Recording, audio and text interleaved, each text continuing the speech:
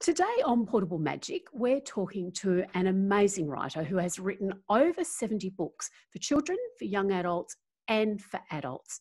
She was born in Indonesia of French parents and brought up in France and Australia.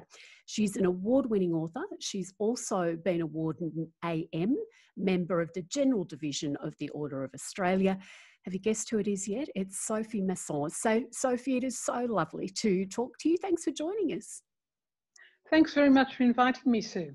Very pleased to be here.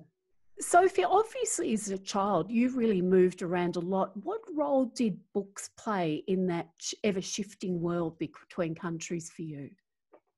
Oh, they were super important because, you know, we lived in a world where we were constantly going backwards and forwards. We had a foot in both in the French world and the Australian world. My parents didn't emigrate. They were expatriate workers who just happened to stay in Australia a long time because contract kept being renewed.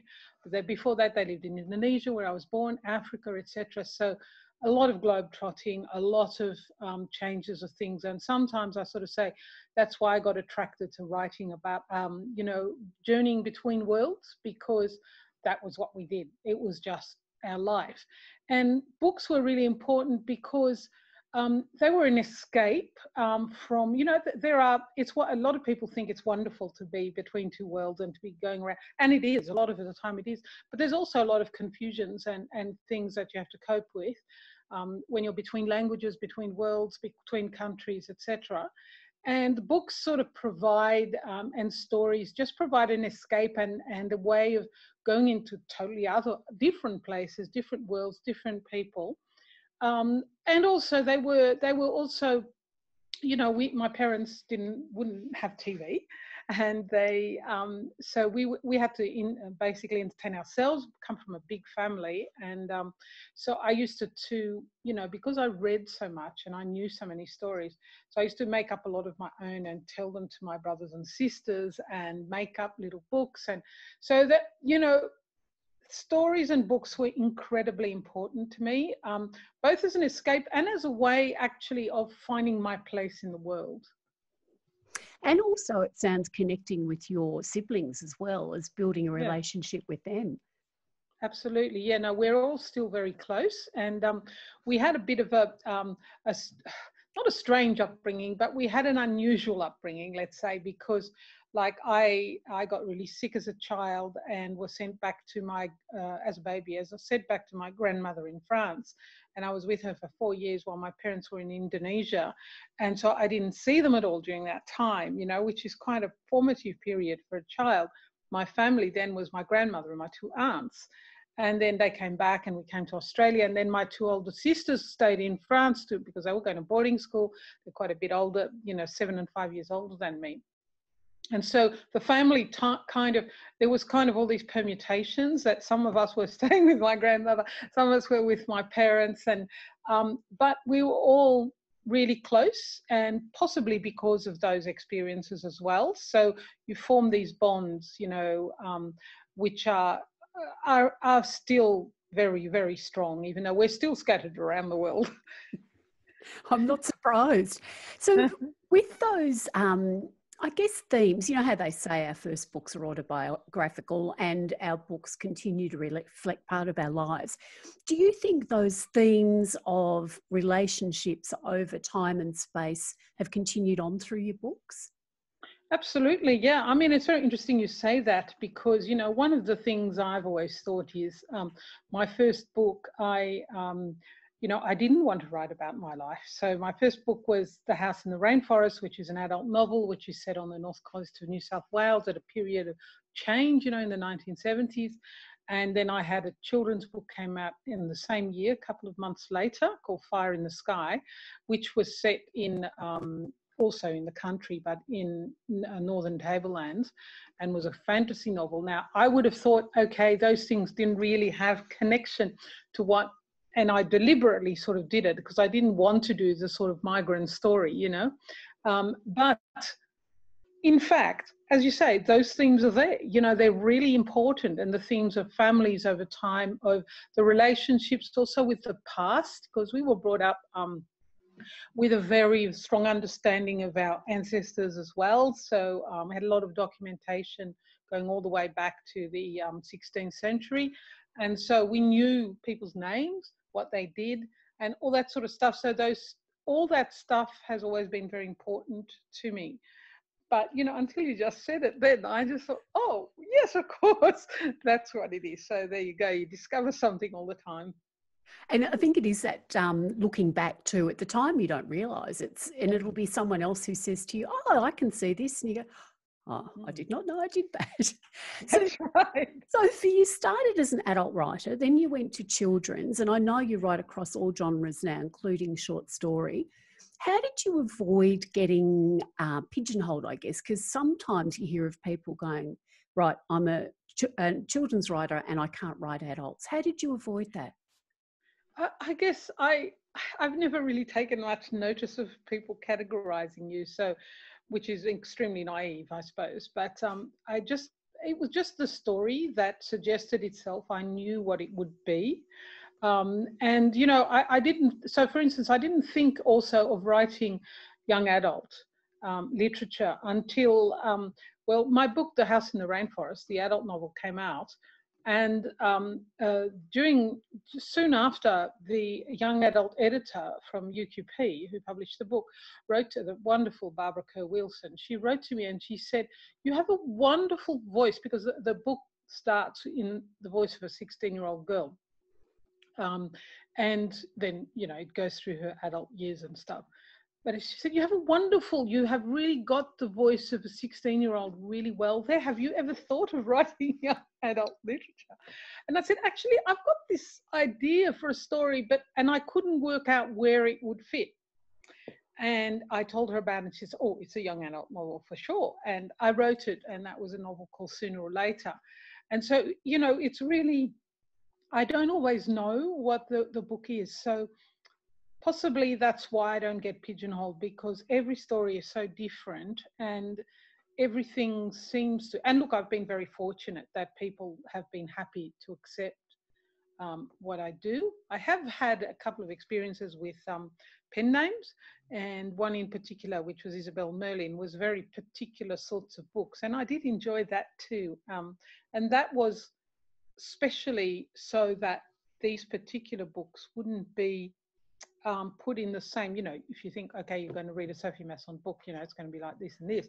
Although I don't think that most people could actually find a really good category to put it in. But with Isabel Merlin, there were very particular kinds of books. And it was interesting because I did get a different audience for those than I did, and they were young adult novels. I did get a different kind of young adult audience than I did with my other young adult books. So, you know, it's a very interesting thing, isn't it? But I have been fortunate in that I haven't had publishers or my agent telling me you must always stay in this particular category or the other. They know that it's impossible to repress what I do. So I think probably they've just given up, you know. So yeah. Sophie, you said stories come to you. How do they come to you? Is it a question? Is it a flash? How do you know you've got something that you've got to write? Yeah, that's an interesting question too, because they do come in so many different ways. So sometimes it is just a flash. Sometimes just a thing of, I wonder, what if this and that happened? I mean, every writer asks, what if, you know, what if this happened? What if that happened? Sometimes they're based on family experiences, but, you know, transformed. Or on things that I've heard or read about. Sometimes, very occasionally, they've come out of a dream. And sometimes those ones work extremely well. Like I've got a picture book called The Snowman's Wish, which has just come out last couple of months. And that came directly out of a dream. And it was the most extraordinary thing, because I could see the scene and I could hear this. It's the snowman speaking to me. And when I woke up, I had the first two lines were just totally imprinted in my head. Sat down, wrote it, and it just wrote itself almost. And even as it went through the editing process, it hardly had to be changed at all. The publisher just said, this is a fantastic text that doesn't really need changing. And so that came out of a dream, but that and I've had a few books like that have come out, at least partly, out of a very particular striking scene. But that is very rare. Other times, you know, you have things like, for instance, I've got a book called The Hunt for Ned Kelly, which has been very popular, and I won the New South Wales Premier's Literary Award for it.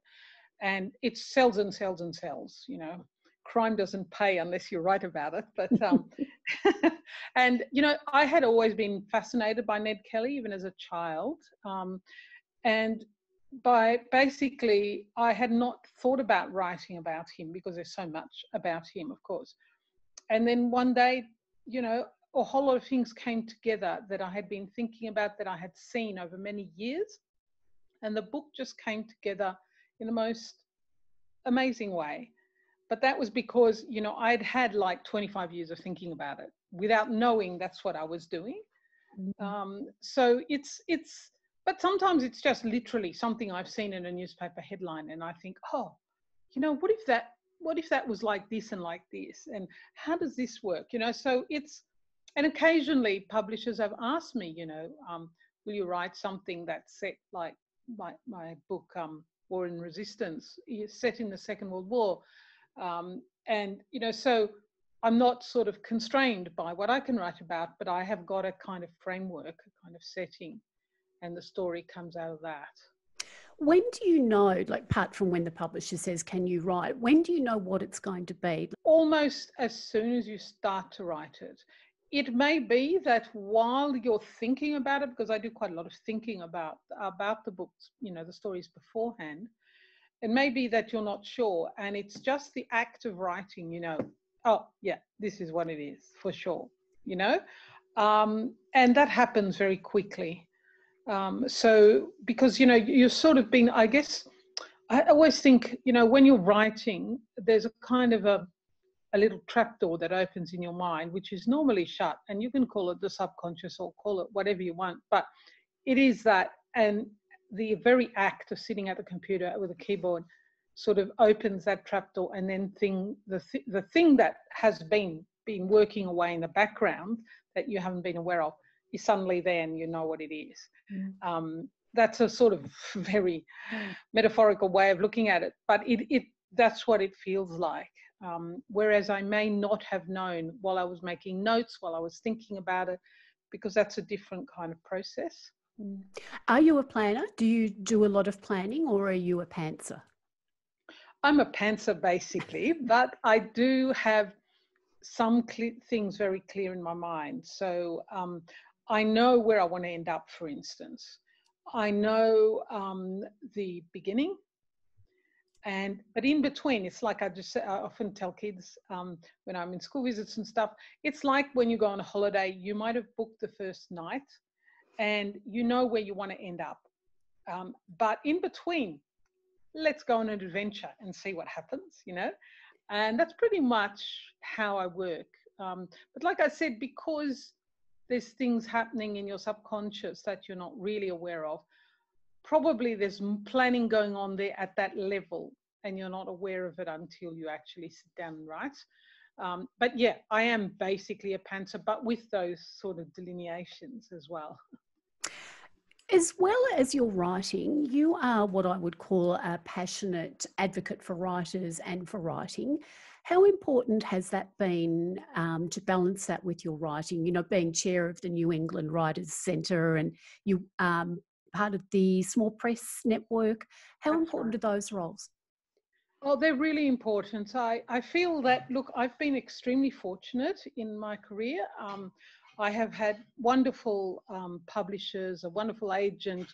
I've had a lot of luck with a lot of things, and I've been continuously published, you know, for 30 years now. And I just felt like about 10 years ago, I guess, when my children had grown up and left home, and I thought, it's time now for me to give back to the writing community, because I've also had a lot of support and very generous sort of help from other writers when I was starting out. I had fantastic feedback from very eminent writers to whom I wrote as a little newbie, you know, who were very kind and very, very helpful. And it really sort of helped to boost my confidence, you know.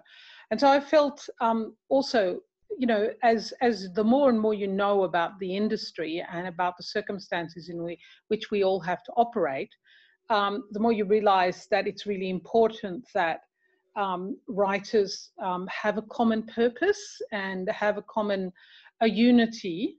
And so, you know, I've been a member, for instance, of the Australian Society of Authors for a very long time. And I was the chair for 3 years at one stage, as well as being on the board for a little while. And that was really important because the you know, bodies like the ASA and the Writers Centre and the Small Press Network, they really try to help their members in very practical ways. So it's not just about moral support, it's about practical things. So for instance, the Australian Society of Authors, we are very grateful to them for the fact that they campaign for lending rights, which has been, and for me as an individual author, it's a huge part of my income. It's a very important part of my income. And, you know, lots of other things that they've done, you know, set up the copyright agency, do all these things. And similarly with the Writers Centre, you know, there's all these courses, all these opportunities that are provided for people. And with the Small Press Network, for small publishers who, you know, don't have the same ballpark as the big publishers at all. I mean, many of them are creators themselves who've started up small enterprises. So it's really important, I think, to get involved. Not everyone wants to be on a board or to do that sort of thing, and that's not necessary. But I think to support these organisations, to be part of them, and not to think, oh, well, that's not for me, I'm fine, you know. You might be fine, but other people may not be. And it's really important that we keep supporting those organisations. And I felt, look, by the stage that my children had left home, I had a little bit more time to do that. I know that very often people say, well, why aren't there more younger people on the boards and stuff? But that's for that reason, you know. You're very time poor when you have little kids and even teenagers. So you said you've been writing 30 years. So over that 30 years, what has been the biggest challenge for you in all the changes that you've seen? Because I know for me, oh gosh, I think it's 20 years. And I go, wow, the things that have changed in that time. So for you, what's been your biggest things you've had to get your head around in that 30 years? Well, there's so many changes, isn't there, all the time. And it's not like, I think at the moment, it looks like there's huge changes in the publishing industry. But when you look back, it's always been the case. There's always been, it's one of those unusual industries that mixes arts and business. And so therefore, things sometimes don't quite correlate, you know. But I think it's an extraordinary industry too. It's a wonderful industry to be in.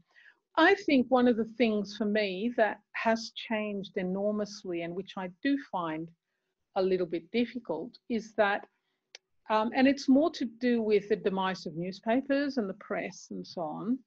I think that, you know, when I was starting out and even right up until, you know, I don't know, 10 years ago, even a writer could supplement their writing or the creative writing, you know, novels and poetry and what have you, with freelance pieces for magazines and newspapers.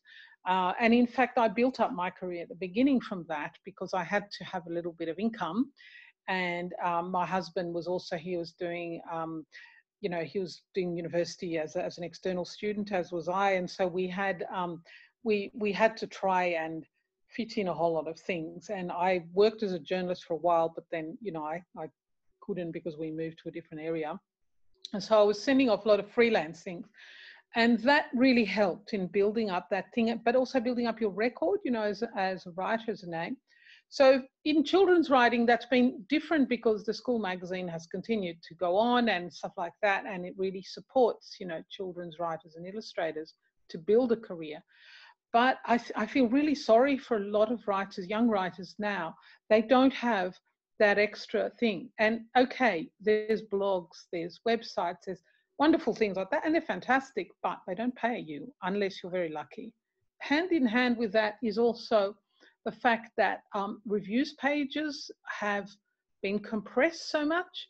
It's so difficult. Yes, there's very good online sites, but they don't have the coverage that you know, I mean, you might have the coverage in Goodreads, but it's it can be a sort of double-edged sword, Goodreads, and to say the least. So there's lots of really good blogs, people running fantastic review blogs, and there's still a few. And like I said, like in children's literature, that's one of the only areas, so it still remains, where there's a prominent, you know, children's literature magazine that still exists, which is Magpie's magazine. But that's difficult because to get your book noticed is harder. And as we know, in the online environment, you know, there's so much going on. And it's really hard to, for both for authors and publishers to pierce through. So I think those are big challenges. And the fact that authors have to work so much harder now to publicize and promote their books. You know, I mean, look, I quite enjoy doing some of that stuff, but I wouldn't, you know, sometimes I sort of feel, oh dear, no, I don't want to do that, you know, whereas before there used to be a lot more input from the publisher who could contact the press, you know, and so on. So I think those are the things. The fact that it's difficult to earn a living from other kinds of writing now, which might help to support your career, especially at the beginning. And the fact that the review space has become so contested and difficult. Yeah, I think those are the things, because everything else, there's always problems, you know, with whether you're going to get a good advance or not, whether what your royalties are going to be like. All those things have always existed. And I don't think they're any worse now than they ever were. But I think the piercing through, you know, the marketing is really hard, and the extra money. I mean, you can do things like school visits and all that sort of stuff, although at the moment, of course, that's a bit difficult, except virtually. But I think those are things that I would say have changed the most. And it really is to do with the catastrophe, if you like, really, that has befallen newspapers. Yeah. Yeah. Just to finish up, you have just released A House of Mud and, of course, A Snowman's Wish. Congratulations on those. What are you working on now? Yes, well, I'm working on a couple of things, and one is an adult novel and one is a children's novel. So the children's novel is actually a sequel to a book of mine, which is coming in September, which is a little chapter book called 4 on the Run, which is about 4 little vintage machines that decide to run away when they think they're going to go to the scrapyard. And it's kind of a version of the 4 Musicians of Bremen, but with the characters being little cars and motorbikes instead. And so I'm writing a sequel to that called 4 All at Sea, where they get shipwrecked on this desert island. It's a lot of very silly fun. It is just like the greatest fun to write, because you really can't get gloomy writing this sort of book. It's completely ridiculous fun.